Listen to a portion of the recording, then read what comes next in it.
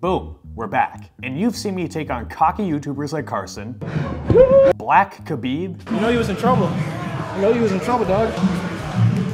And even judokas. But today, I have a brand new challenger. I'm going up against a wrestler. No. An actual wrestler. Meet Ryan, a man who loves to wrestle with other men on the beach, has the worst trash talking skills possible. Be sure to pack your sunscreen. We have this thing here called the sun that you clearly haven't seen in a while. And he actually says, my guillotines suck. I put him out to the test today where if I win, he has to wear my sweaty rash guard and admit defeat. But if I lose, I have to give him free gear. Let's see how it went. As we get into the round, I have to point out that I am wearing a rash guard with my face on it, and on the front it says, "You've just been spangled." And if I can guillotine Ryan at least 3 times, I'm gonna make him wear that sweaty thing. Speaking of guillotines, he tries to hit a super duck on me and immediately puts himself into one. It's a really questionable game plan, but what else would you expect from a wrestler? He's like 5 seconds in the round, and the first thing he thinks is to put his head in my armpit, knowing that I love the guillotine choke. But he is doing a nice job by putting a knee shield in between us, separating my hips from his.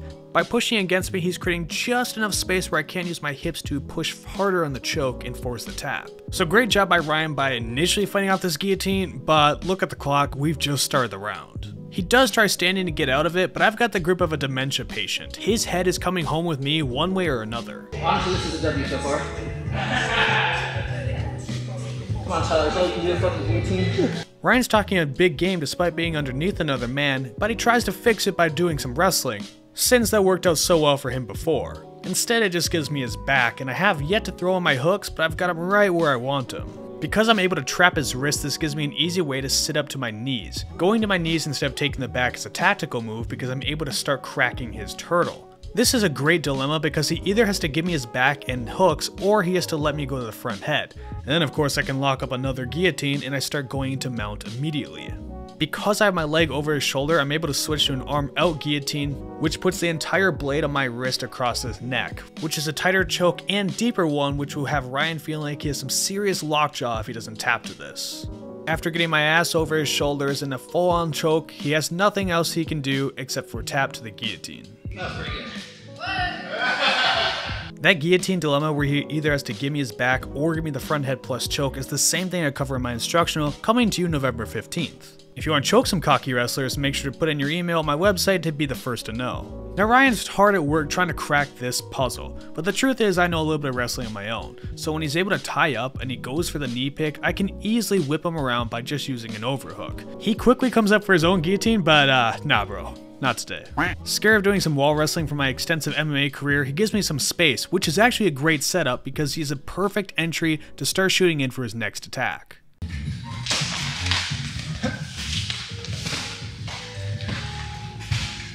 And yeah, by his next attack, I meant mine. I don't care if it's Jordan Burroughs shooting a double on me, I am going to lock up a guillotine on them.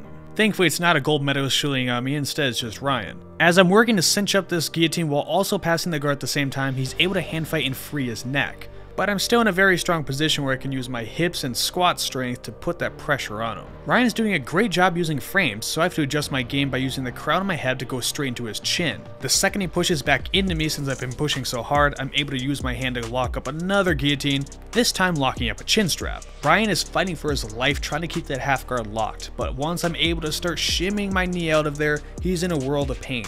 I start going over into mount, and even though he can catch my shin a little, it's too late and I get another guillotine on him. How much time do we have? The reality is starting to settle in for Ryan, where he has 4 minutes left, but I only need to spangle him one more time. The wrestling approach clearly isn't working for him because he's on the defense the entire time, so he tries it again.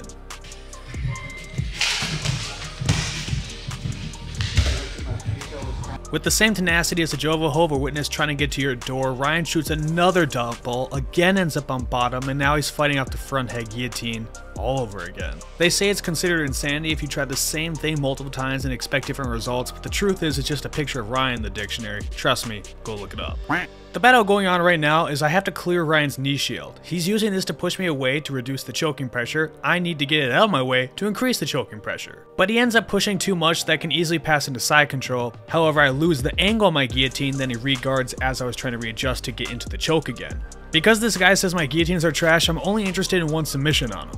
I do have to give credit where credit is due. He's doing a nice job keeping me at bay by pushing me into headquarters, a position I don't normally pass from.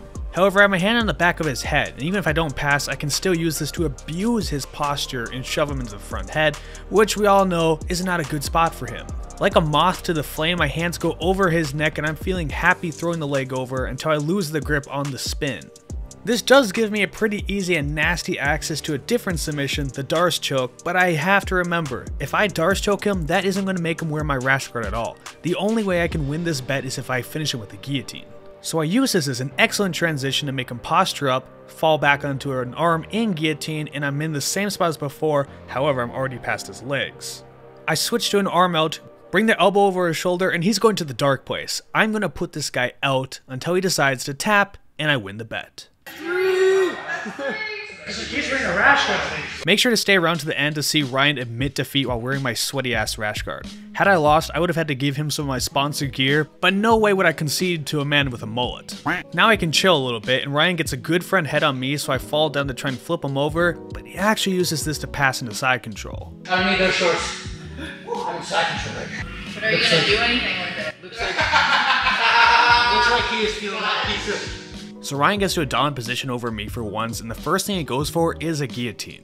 You must be kidding me. I know exactly how to defend this. This is again another thing I cover in the instructional is how to defend the guillotines, so if he thinks he's going to be able to throw me into one, he's completely delusional. At least from here we can all get a really great view of just how ugly that rash guard I'm wearing is, and it's about to be over Ryan's body, making this victory so much sweeter.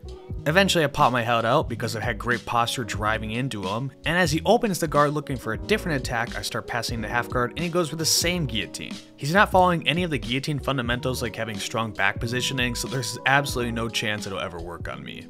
Instead, the round finally comes to an end and Ryan loses. I've been training twice a day, filled up on pizza, still whooped Ryan's ass. What's that say about him? He talks a big game about his wrestling, but all of his takedowns, he ended up on bottom. Let's go. So, Let's go. I mean, is that wrestling really? As mentioned, because I choked Ryan an ungodly amount and made him look like he's never done jiu-jitsu, he's got to wear my special rash guard. Honestly, fuck Tyler, but he's very handsome, and I have been spangled. Now I'm giving away a free rash guard. Go to xmartial.com, pick your favorite design, comment it below, and mention something about the guillotine, and I'll enter you into the drawing. Otherwise, pick out some great gear from their website using promotion code Tyler10, and you can spangle somebody yourself.